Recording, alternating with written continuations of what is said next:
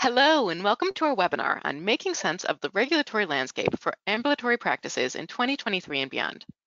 My name is Chelsea Grover, and I'm the Marketing Manager for DAS Health.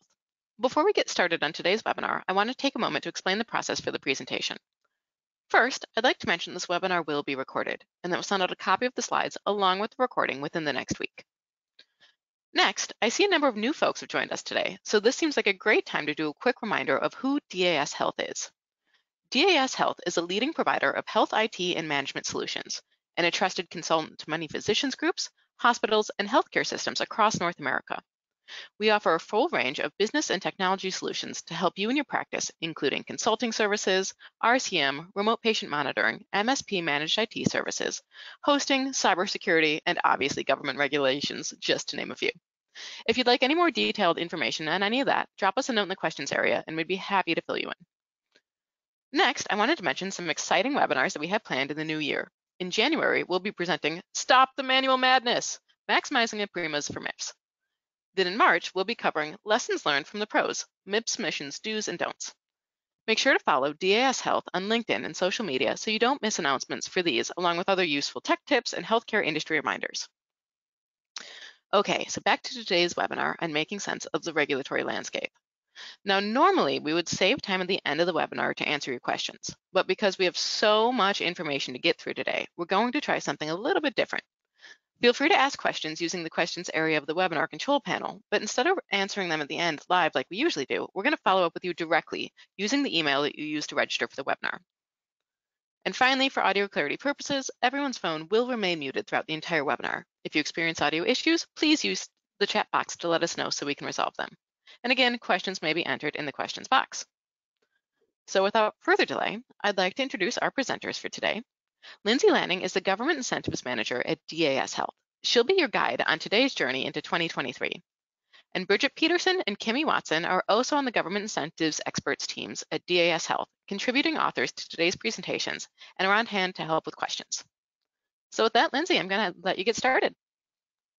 Perfect. Thank you, Chelsea. And thank you, everyone, for joining our webinar today, Making Sense of the Regulatory Landscape for Ambulatory Practices in 2023 and Beyond.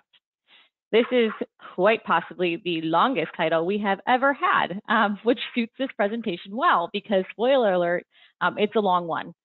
So go ahead and get comfy. So on today's agenda, we actually plan to shed light on the critical healthcare regulations that impact your practice. I am warning you again, we have a lot to cover, and I purposely made the slide content heavy, so when we send out a copy, you will have all this information. So specifically, we're going to cover the Physician Fee Schedule Final Rule, which includes updates to the MIPS program, the No Surprises Act, as there have been, a recent final rule released and a lot of activity surrounding this specific rule, and then the Cures Act updates, and then other important regulations and healthcare industry updates, such as the new Prior Authorization Act that was just released, HIPAA updates to come in 2023, EPCS requirements, AUC, so much more. Now, this is not going to be a deep dive into the No Surprises Act or Cures Act. It is just an update on each.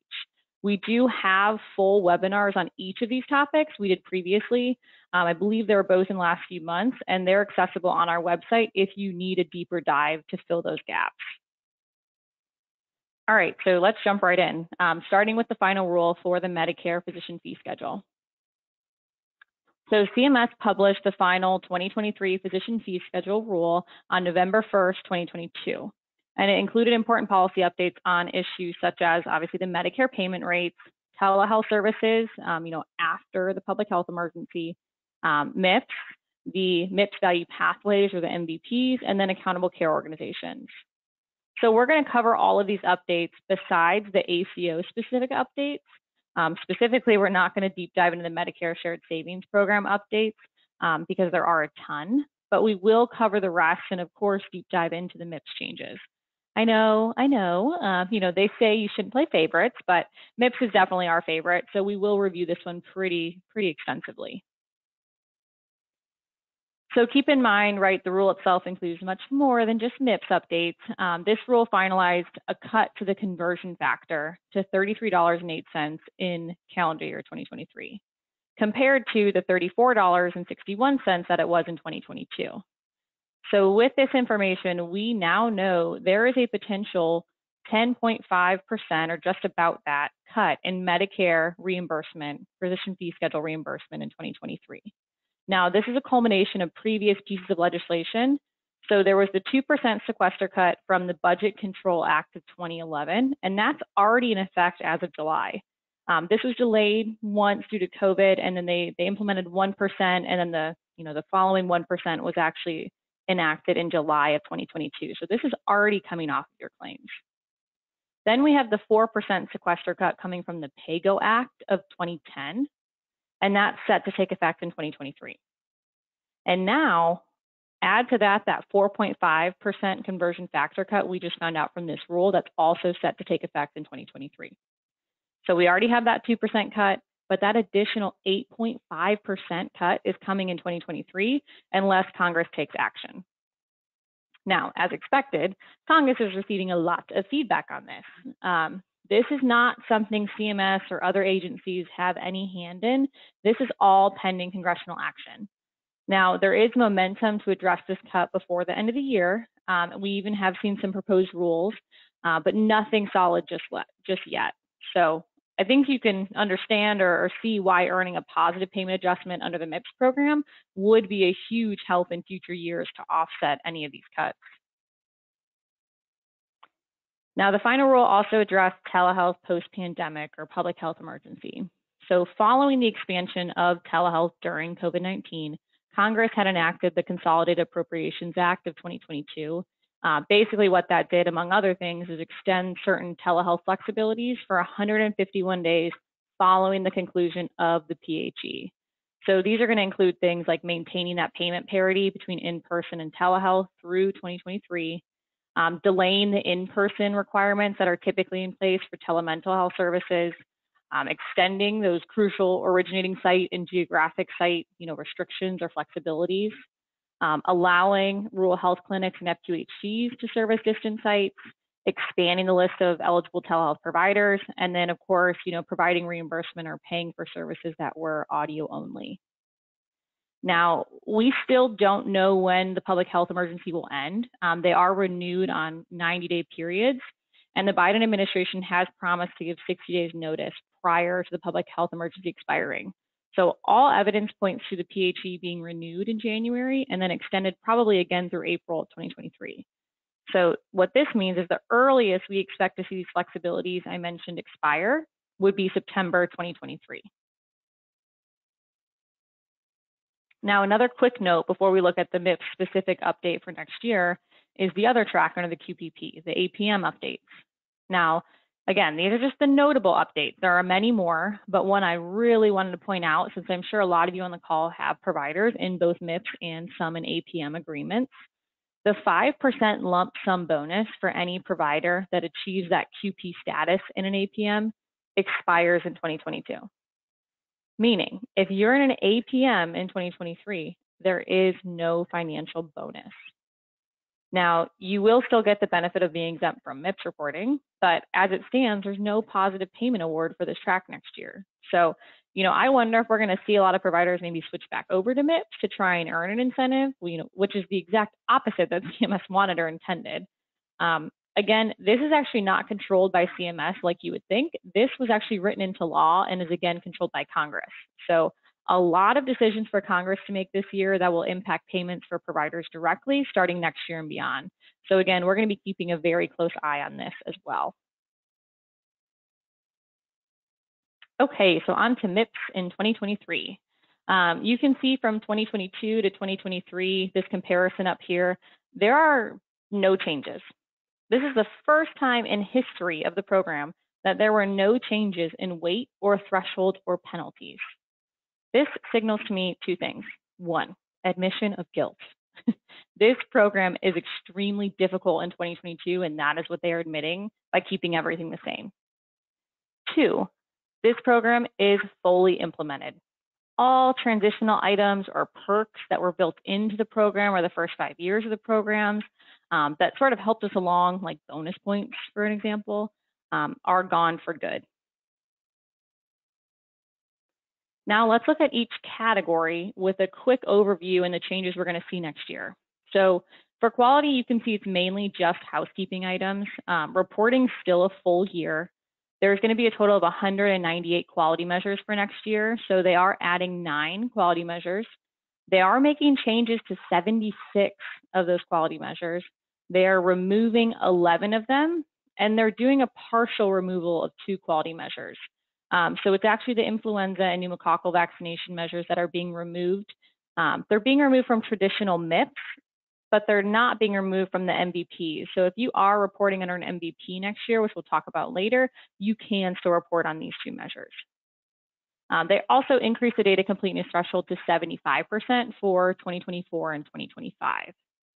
So no huge changes, but ones to be aware of, especially if you usually report any of the measures that will be removed or have changes next year. And here are the list of the newly added measures and those that will be removed. Again, we will send a copy of these out so you have them, but I want to remind you the finalized changes to scoring for new measures as well. So a measure in its first year of the program, so brand new, right, has a floor of 7 points. Even if you only earn, let's say 5% on this measure, you're going to get 7 points. And then year 2, same rules apply, but the floor is 5 points. So this could be a great option for next year to consider, maybe one of these new measures, especially if you're losing one of the ones you typically report on that you see on that removed list there. Now for PI, unfortunately, not as quick and easy. So CMS has made more than a few minor adjustments here. Reporting is still going to be 90 days, but the weights and scoring are totally shaken up. So you can see the point values from 2022 compared to 2023. PDMP is finalized now to be mandatory. There's also another HIE measure option for TESCA to get credit. And both of these changes redistributed points differently than previous years. You can see the increase on the immunization electronic case reporting. You can see the decrease, put on the 2 HIE measures as well to accommodate more options. So as I mentioned, CMS officially finalized the requirement to participate in a PDMP, or a prescription drug monitoring program. So this is when your providers are prescribing a controlled substance. They look the patient up to make sure they're not getting this anywhere else, or if they show patterns of drug-seeking behavior before they prescribe that. It is still going to be a yes/no attestation next year, although this may shift, I wouldn't be surprised, to a numerator-denominator measure in future years. So next year, you're going to have to test yes for at least one Schedule II opioid or Schedule III or IV drug electronically prescribed using your certified EHR during your 90 days. So you need to use data from your certified EHR to conduct that query of a PDMP. This doesn't mean it has to be integrated into your EHR. It can still be external. But again, this lookup of the PDMP has to occur prior to transmission. And if there are multiple drugs prescribed on the same day, it's not going to require multiple transmissions. Now, note here, this does include Schedule II, III, and IV, no matter the dosage. This is actually an expanded definition from the bonus version of this measure that we see in 2022. Now, there will be exclusions available. So similar to the e-prescribing measure, if you're unable to electronically prescribe these types of drugs, or if you write fewer than 100 permissible prescriptions during your 90-day reporting period, you can exclude. There is also a special exclusion for 2023 reporting, and it says that if querying a PDMP would impose an excessive workflow or cost burden to start that next year, you can exclude next year. But again, keep in mind that's only going to be a 2023 exclusion. CMS also finalized a third option to satisfy the HIE objective for the 2023 performance period. It is the participation in the Trusted Exchange Framework and Common Agreement, or what we call TESCA. This now means we have 3 options to participate or meet this measure. So one's going to involve 2 data-driven measures. I think we're most familiar with this option to report on. So that's the sending and receiving CCDAs. That's the numerator-denominator measures.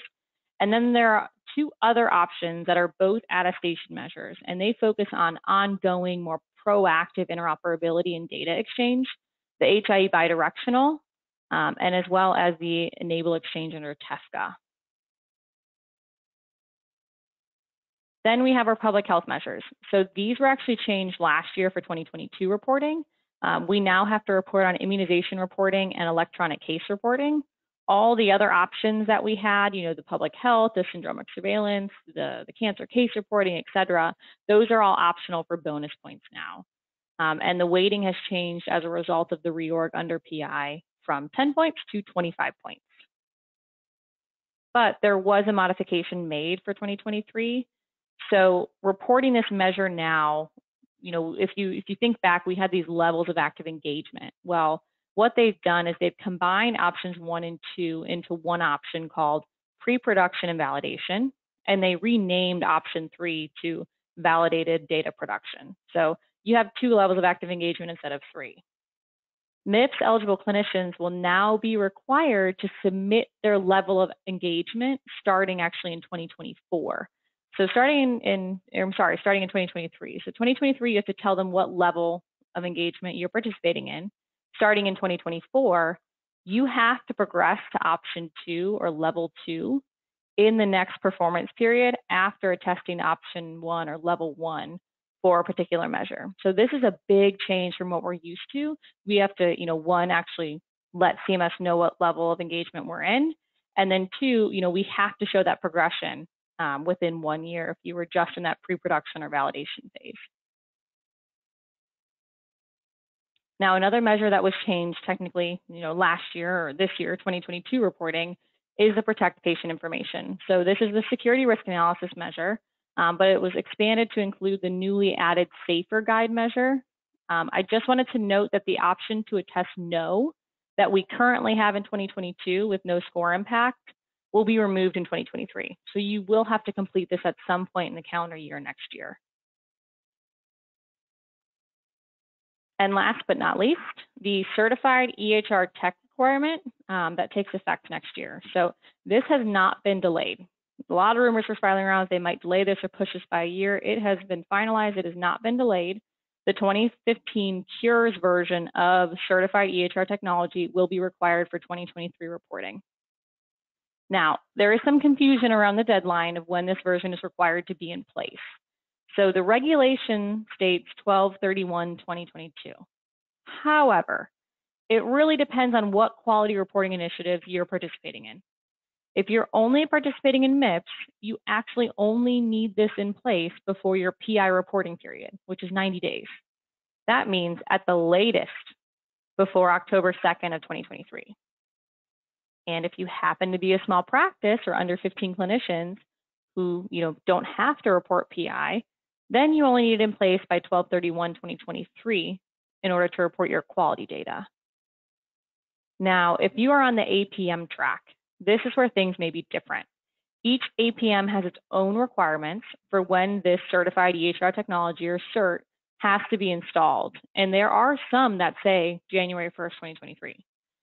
So if you report under the APM, I would hope I'm not the first one telling you this on December 14th, 2022, but please reach out to your reps at your specific APM or whoever is handling your contracting for that. Reach out to those contacts and ask or confirm what is needed, what version is needed, and when. Now, if you're wondering if your EHR is certified to the 2015 Cures version, or maybe which version is or going to be, you can look that up on the Chapel website and search your EHR vendor and get this information, and that's the link I have on the screen. Then we have the improvement activity category. So unlike PI, this category changes are really just housekeeping and admin changes. So the requirements are the same. You have to report any continuous 90 days.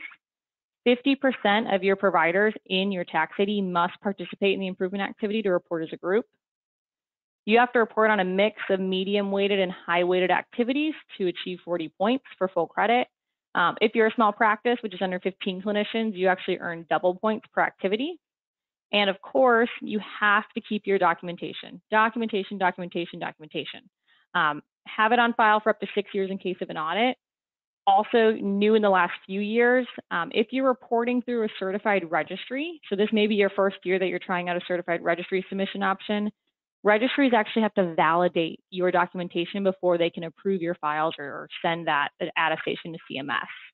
So keep that in mind. If you had not submitted through registry in the past, this is a relatively newer requirement. It's not brand new this year. I believe it started in 2020. And then, of course, our advice to you for the improvement activities is to really try and leverage your quality measures. If you look at the improvement activity inventory, there are a lot in there that reference specific ECQMs or MIPS CQMs. If you're tracking the closing the loop measure really closely, I know that there's an improvement activity that aligns perfectly with that, and you can actually use your certified reports to justify and act as documentation for these activities. So we try and say, work smarter, not harder, right? Now, as you can see, we have 4 new activities and then 6 that are being removed. So one of the ones being removed is actually the consultation of a PDMP, or prescription drug monitoring program. This makes sense, right? If it was going to be required under PI, CMS certainly wasn't going to let you get away with double dipping. That would be much too easy. So they did go ahead and remove this activity for credit. I did want to point that one out because that is a high-weighted activity that I know a lot of people have had in place anyway. So please note that we might have to shift some activity selection for next year. And last but not least is cost. So reporting is still a full year. There are no submission, requirements here because CMS is actually using your claims data throughout the year to calculate your performance. One thing to note, if the case minimum is not met for any of the measures under cost, the weight for this category will be redistributed to other categories. And then CMS did actually make a change for 2023. They finalized that a maximum cost improvement score of 1 percentage point out of 100 percentage points available for the cost performance category, starting with the 2022 performance period. Now, aside from the PI changes, you can see the rest of the categories had pretty minimal housekeeping changes. And that's because CMS is gearing up to hopefully sunset MIPS. Again, there's no end date scheduled for right now, so no one panic. But it will likely be coming, in the next, I would say, 5 years or so, and transition to what they are calling MVPs, or MIPS value pathways. So again, I am not going to deep dive here, as we are going to be doing an entire webinar on this topic alone next year. But I do want to review it at a high level and what was finalized. So like I said, MVPs are actually going to become available gradually in 2023 to allow practices to actually, sit there and review the requirements, maybe update their workflows if it's needed, prepare systems, if it's needed to report. That typically wouldn't be on the medical practice, but more on maybe your EHR vendors need to make some changes to how your current MIPS dashboards work or function.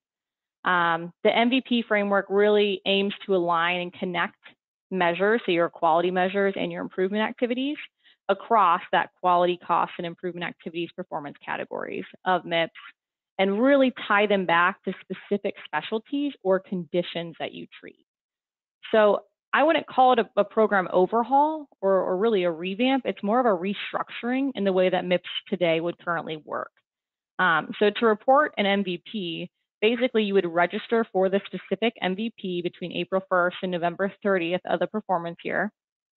And then you would not be able to submit or make changes to the MVP you selected after the close of that registration period, so November 30th, basically.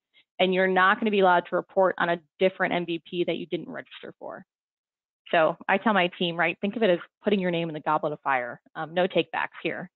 For 2023, however, you can report under both an MVP and traditional MIPS, and CMS is just going to take the higher score. So it may be a worthwhile exercise, to try and understand the new structure and the measures available to you if possible.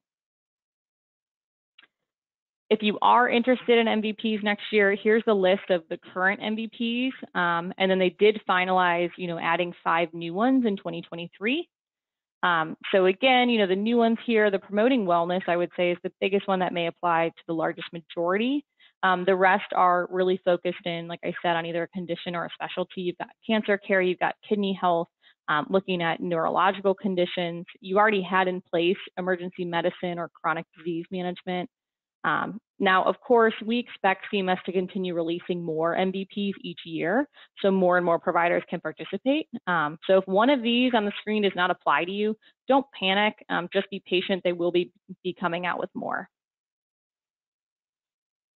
Now, some quick updates for reporting this year because we just really can't help ourselves. Please note, CMS has updated their NPI lookup tool with the new snapshot data. So if you didn't know, CMS updates your clinician's eligibility for MIPS at multiple points throughout the year. So these updates are based on past and current Medicare Part B claims and then their pay coast data. So each review, or they call it a segment technically, looks at a 12-month period. It's typically from October to September. They analyze the data from the first segment, they release it, and that's the preliminary eligibility determinations. Then they take the second segment's data, they analyze it, and they reconcile it with the first, and then they release the final eligibility determination. So you can see you have to be MIPS eligible to be, to be MIPS eligible, you have to be eligible in both segments. So looking at the dates here on the screen, right? The first segment is October 1st, 2020 to September 30th, 2021, and then it picks right back up October 1st, 2021 to September 30th, 2022. So those are the segments. The final eligibility was released officially last month in November. So please go ahead and check your final eligibility results just to make sure your provider statuses did not change. If you already were MIPS exempt in that first segment, you're never going to change to MIPS eligible. You have to be eligible on both segments, as you can see in that graphic there. And of course, this is a reminder, if your practice is still feeling the impact of COVID-19, there is a hardship available. It's due by January 3rd this year. It's just because of how the holidays fall. We definitely recommend getting this done by December 31st. So one thing to note, you can submit this for all categories and not report anything, and then you're safe from a penalty.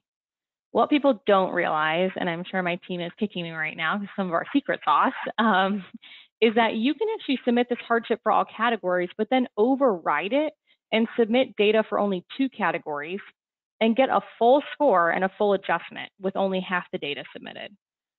So think about this, think if COVID's still impacting your practice and if this is, something that you'd be interested or consider doing, this application or hardship, again, is going to be submitted through your QPP account online. There are also hardships that are automatic that are available this year for MIPS. So any clinicians who are located in the CMS designated regions that have been affected by extreme and uncontrollable events, such as FEMA designated major disaster areas, they're going to have that automatic extreme and uncontrollable circumstances exception applied. So again, looking at this and how this would work, it is an automatic exception. It would have all 4 MIPS performance categories re-rated to 0%. The only thing that will change is if you submit data in the same fashion, it will override that automatic hardship. So these clinicians are the ones that are automatically identified. You technically don't have to submit an exception application. It would be for this year looking at Hurricane Ian for South Carolina and Florida, Hurricane Fiona in Puerto Rico, parts of Kentucky and New Mexico for the wildfires. So again, I would double check this, make sure you confirm your status on QPP. This doesn't encompass the entire state. There are certain areas. So please make sure to double check this and don't rely on the automatic portion of this EUC. You can always go ahead and actually manually submit it through your QPP portal as well. Okay, so let's move on to our second topic, the Cures Act. So keep in mind, we are just reviewing where we are now and really next year. This is not going to be the entire in-depth analysis. We already have a webinar on this. We encourage you to go back and watch it. And like I said, it'll really help you fill in some gaps here if your head's spinning by the time we get through this one. So again, quick recap. So for the past 5 years, you've probably heard terms like Cures Act, information blocking, interoperability or interoperability rule, lots of terms or buzzwords floating around the healthcare industry lately. Well, these all revolve around some very important sets of laws that were released 2 years ago that have basically turned the healthcare industry on its head. So these laws refer to the 21st Century Cures Act. So you have the first one released by ONC. This is the actual 21st Century Cures Act. Then you have the second one that was released by CMS, and that one was called the Interoperability and Patient Access Rule. These rules work together to promote health information interoperability and then actually prohibit information blocking. There is a very strong healthcare IT focus, specifically information blocking, obviously, but looking at certified EHR technology updates and then TEFCA. Those last two, we had mentioned, in our previous section at the PI category. So specifically in these rules, they provide a definition of what information blocking is. It's defined as the intentional withholding of patient health information or anything that interferes with access, exchange, or use of electronic health information, or EHI. So keep in mind that anything could either be an action or an omission. It's also important to note that information blocking is not a requirement to proactively make all EHI available through patient portals, APIs, and other sort of technology available to us. It was enacted to address concerns such as lack of interoperability, sharing patient information, reducing healthcare costs, and overall improving patient safety. Really, it's to give patients greater control of their data. Now, lastly, and really most importantly, is who does this affect?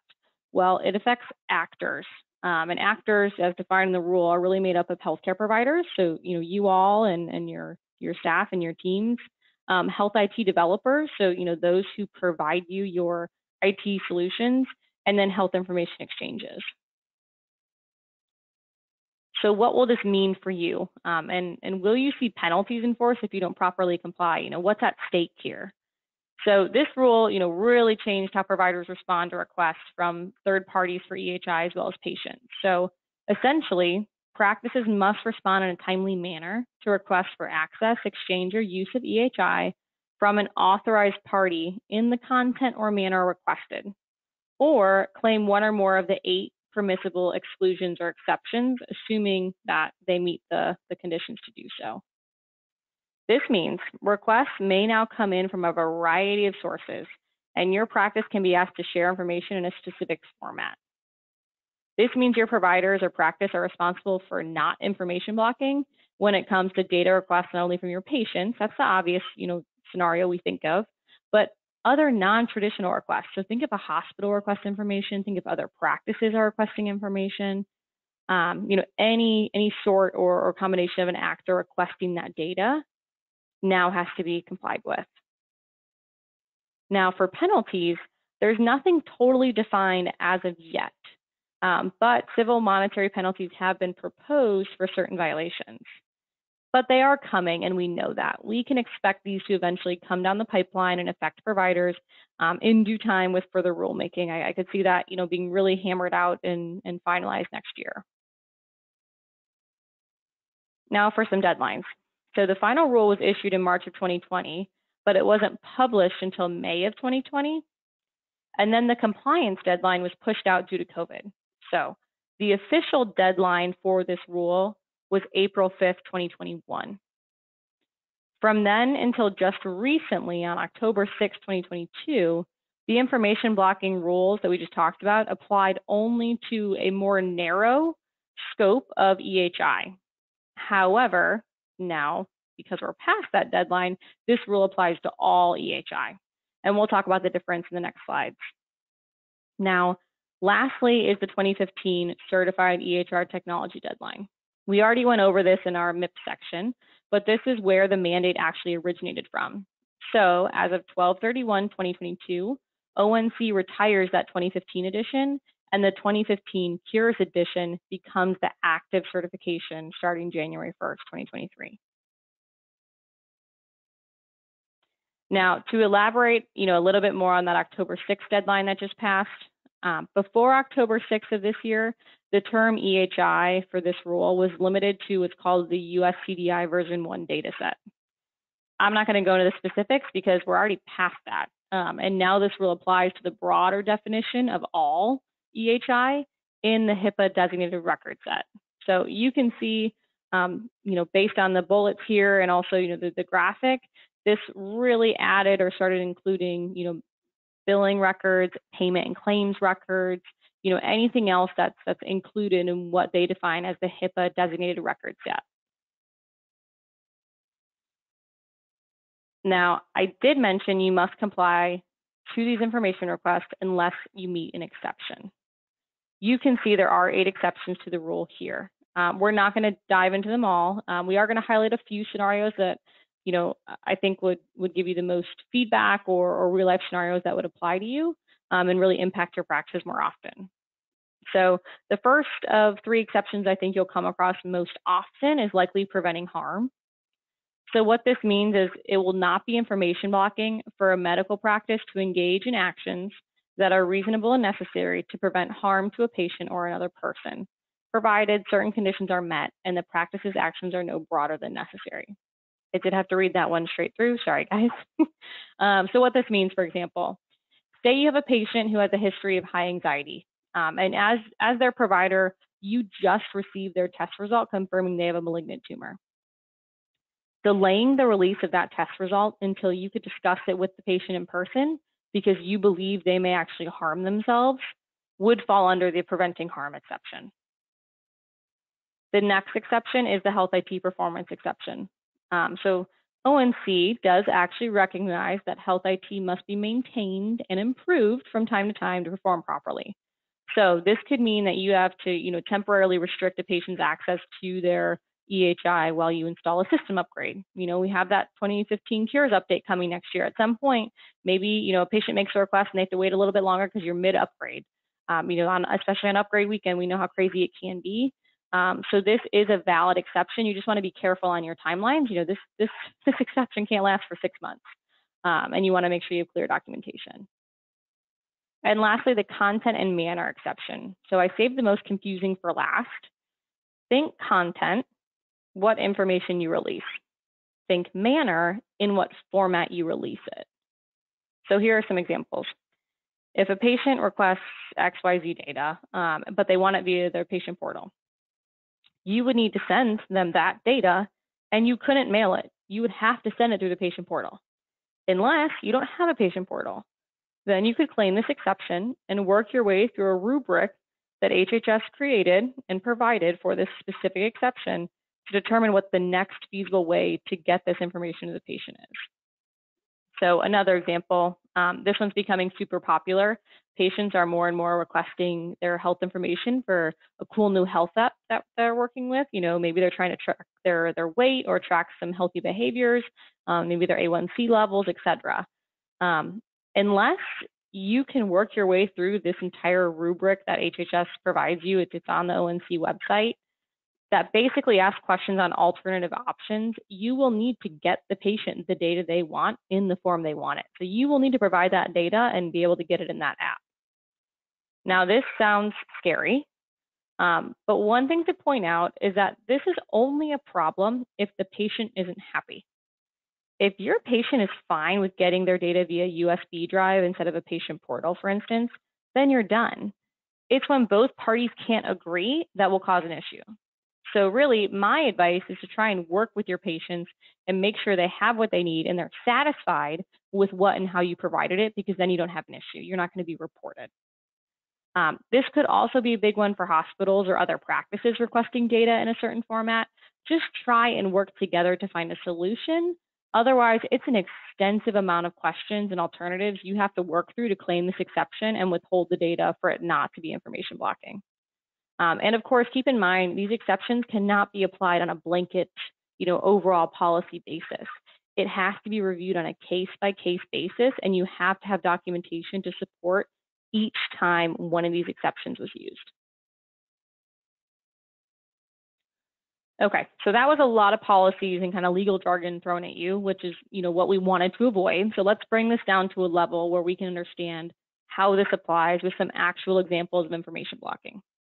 So one example, not responding to a data sharing request from 3 weeks ago because 2 of your MAs are out sick and the rest of your staff is extremely busy due to being, obviously temporarily understaffed. The second example would be declining a data sharing request from another provider's office because that provider does not use the same EHR as your practice. Now, those 2 examples, I think are pretty obvious that that's information blocking. But there is one scenario that has been raising a lot of questions and getting a lot of attention from the industry. And that is it information blocking if we delay sending lab results to patients until the provider has a chance to review it? Now, HHS has responded to this question using a series of FAQs on their website that you can see here. I also have the link here as well. I highlighted the important portions for you that address this question, so I'm just going to read right from it. HHS says it would likely be considered an interference for purposes of information blocking if a healthcare provider established an organizational policy that, for example, imposed delays on the release of lab results for any period of time in order to allow an ordering clinician to review the results, or in order to personally inform the patient of the results before a patient can electronically access such results. To further illustrate this, it would also likely be considered an interference where a delay in providing access, exchange, or use occurs after a patient logs into a patient portal to access their health information that a healthcare provider has, including lab results, and that health information is not available. Now, my interpretation of this is pretty clear, but I would recommend if you still have a similar policy in place, I would definitely recommend you send over this link to your own compliance and legal department for their review and their interpretation of it. I'm going to be honest, with lab results that I've just personally had with my own providers, I did get them in real time, and there is, a warning underneath saying your provider may not have reviewed this prior to you reading this. So this is becoming more and more of the industry standard. Now, another question we get a lot is what technology do we need to be Cures Act compliant? And we want to clarify, the rule does not require a specific technology. Nowhere in the Cures Act does it even say you have to be on an EHR. However, interoperability solutions through your EHR, think patient portal, think the ability to send CCDAs, all of these things, think anything electronic that your EHR allows you to do or share data-wise, can assist you in maintaining a strong interoperability posture and support your written compliance plan with this act. So nothing specific is required. Obviously, I think we can all see the benefit of having a patient portal and how it would make compliance with this act much easier. Okay, so on to topic 3, the No Surprises Act. And it's no surprise that we're flying through this. So officially, the No Surprises Act establishes federal safeguards against surprise medical bills that have taken effect on January 1st, 2022. The goals of this act were specifically to protect patients from unknown costs and then ensure patients have access to the necessary information to understand the true cost of their care. So first and foremost, what even is surprise billing? Well, what's called a balance bill may come as a surprise for many people. So a surprise bill is actually just exactly what it sounds like. It's an unexpected bill from a healthcare provider or facility. This can happen when, if you were to go to if you were to go to a healthcare provider and you get care and you did not know that they were out of your health plan's network. This would be considered a surprise bill. Again, this situation can happen when you can't control who's involved in your care. Think if you were involved in an emergency situation, or even when you schedule a visit maybe at an in-network facility, but you're unexpectedly treated by an out-of-network provider. In some instances, a person's going to receive that bill from the out-of-network provider, and it's going to be much higher than the amount they would have otherwise paid or had planned to pay with their in-network care. So the No Surprises Act is going to protect individuals from those large unexpected bills. Now, who all is protected by this legislation? Well, as of January 1st of this year, this No Surprises Act, or the NSA, actually applies to all items and services provided to most individuals enrolled in private or commercial healthcare coverage. Now, there are some requirements that we're going to talk about today that also apply to uninsured or self-pay individuals. But basically, the one thing I wanted to point out is that this does not apply to beneficiaries or enrollees in Medicare, Medicaid, Indian Health Services, Veterans Affairs Health, or TRICARE. Now, the burning question here, who must comply with the No Surprises Act? And the answer is the No Surprises Act requirements apply to all healthcare providers and healthcare facilities. The statute does not exempt any categories of providers or facilities from this requirement. Oh, I almost want to take a moment of silence to really let that sink in. All providers, no exception.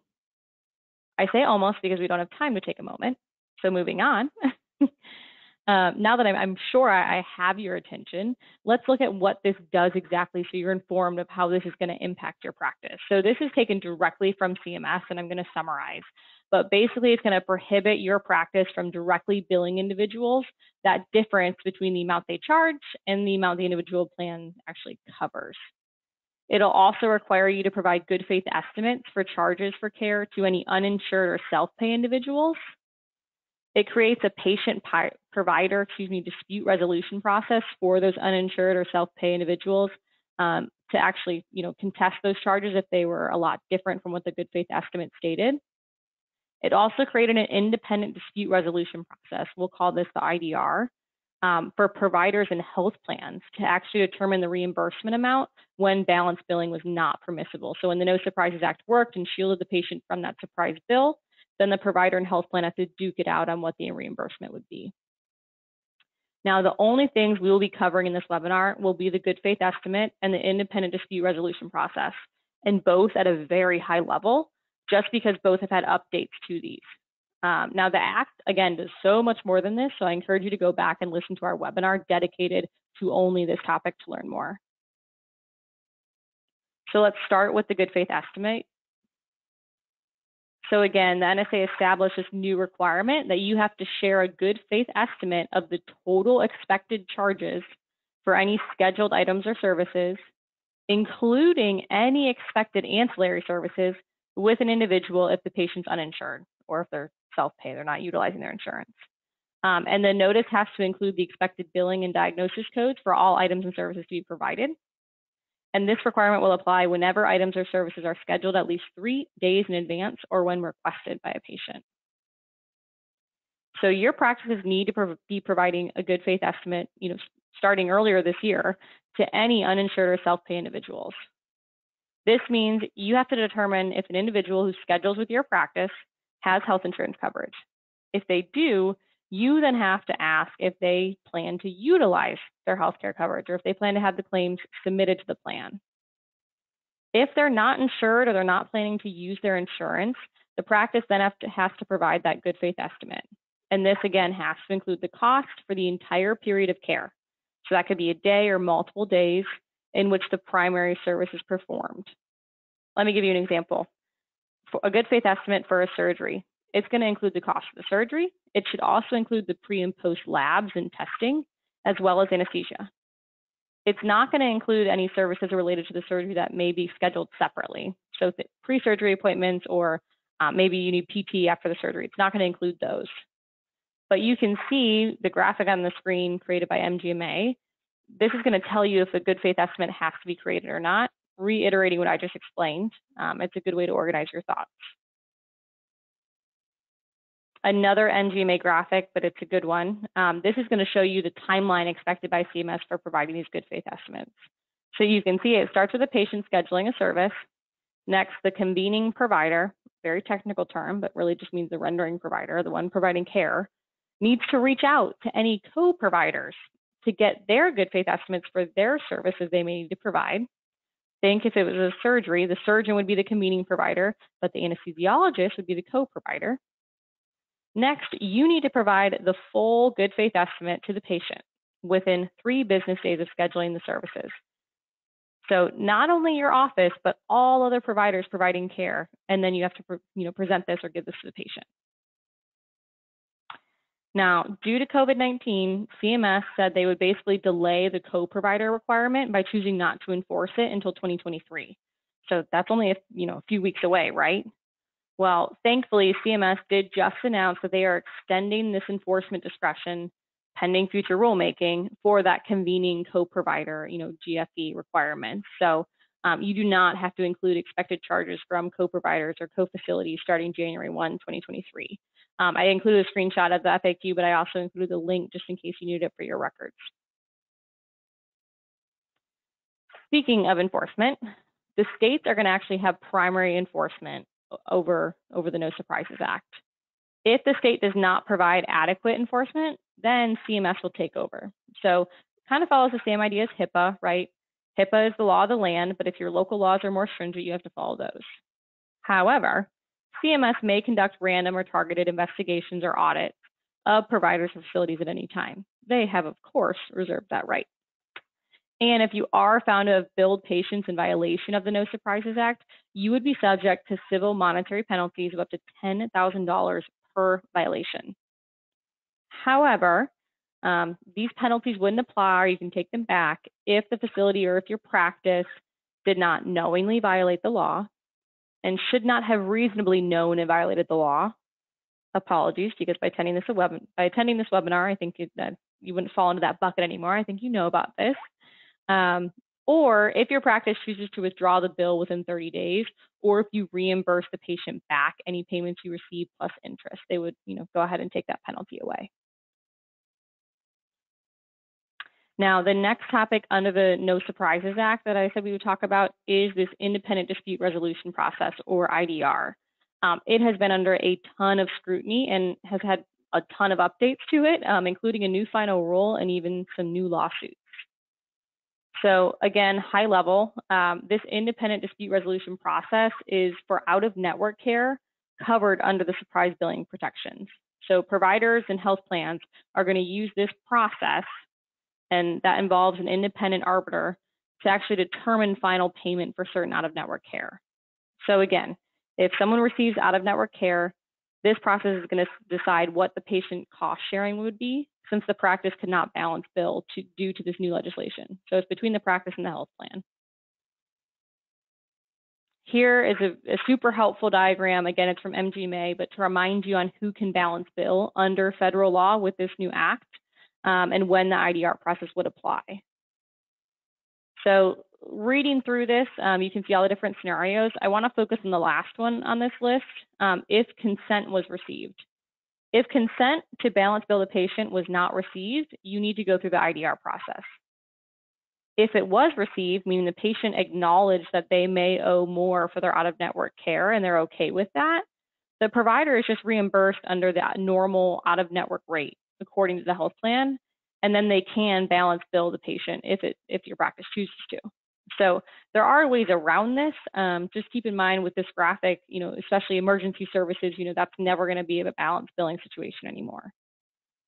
So again, this is a 30,000-foot view. There are many, many, many details regarding this process that we won't get into today, but there have been some updates very recently on this process, and we wanted to provide at least a foundation of what it is and when it's used, so you understand, what's going on the court side of the house. The wildest part about this rule is that there are technically now more than 8 lawsuits that have been filed challenging the No Surprises Act in the last year. So the Texas Medical Association actually filed its 3rd lawsuit earlier this month, the first week of December. The thing to note is that all of these lawsuits revolve around the same topic, which is the independent dispute resolution process we just went over. The lawsuits take issue with the rule's requirement that the independent dispute resolution process presumes the qualifying payment amount, or the QPA, which is the insurer or health plan's median in-network rate, is the appropriate out-of-network payment amount. Basically, healthcare practices are alleging that the rules basically artificially deflate the QPA, which is an insurer calculated amount used when deciding the appropriate out-of-network rate presented by your practices. So the overall consensus is that the system is essentially rigged against doctors in favor of the insurer, because you would not be getting reimbursed as much as you normally would, or considerably less. As a result of these lawsuits, HHS actually released a new final rule in August that took effect in October of this year. Its goal was to amend the emphasis that was placed on the QPA during the IDR process. However, as we saw on the last slide, it clearly missed the mark, since the Texas Medical Association just filed another lawsuit this month. The issue is that it is still believed the new rule favors insurers in this IDR process. They think it's still pushing the IDR to consider the QPA over other factors, such as provider training and experience, how difficult it was to furnish the service, or the provider's market share. Now, those in favor of the new rule, argue that although the QPA is an important factor, the statute lists, the QPA is one of many factors that they can consider, and it specifically says in the rule to not give, preference or outsized weight to any one factor. So, meanwhile, until the court decides whether this new final rule should stand, uncertainty about the whole IDR process is actually creating a very large backlog. And when I say backlog, I mean backlog. To put it in perspective, a survey conducted by Blue Cross Blue Shield Association uncovered that while the No Surprises Act did actually avert surprise bills for 9 million Americans from January to September of this year, it also completely overwhelmed this IDR process. So there were 275,000 instances submitted for this independent dispute resolution process. They expected there to be 17,000. That is less than a tenth of the actual amount. And there are still over 90,000 disputes as of September 30th of this year. So that means some claims have been pending for 8 or 9 months. That's 8 or 9 months of not getting reimbursed or not getting paid. So as you can see, there are still a lot of updates and changes likely to happen and to come surrounding this portion of the rule. So be on the lookout because it will impact your practice. Okay, so if that wasn't enough, let's quickly look at all the other updates that are going to impact you in 2023. And there really only are a handful that I want to call out. First is HIPAA. You heard me right. HIPAA is expected to see changes early in 2023, specifically around record retrieval time and costs of electronic records. Under the new rule, healthcare providers' time to respond is reduced. So once this goes into effect, basically providers have to act upon the request as soon as it's practical, but no later than 15 calendar days. However, providers are entitled to one 15 calendar day extension if they explain the delay and commit to a response date. So keep in mind, it's currently 30 calendar days from the receipt of request, so it's changing to 15. The other significant change aligns with the cost of electronic records and the effort required to produce an electronic copy. So if a patient requests a copy of their records delivered to them electronically, the new rule dictates that the reasonable cost-based fee is limited to labor only.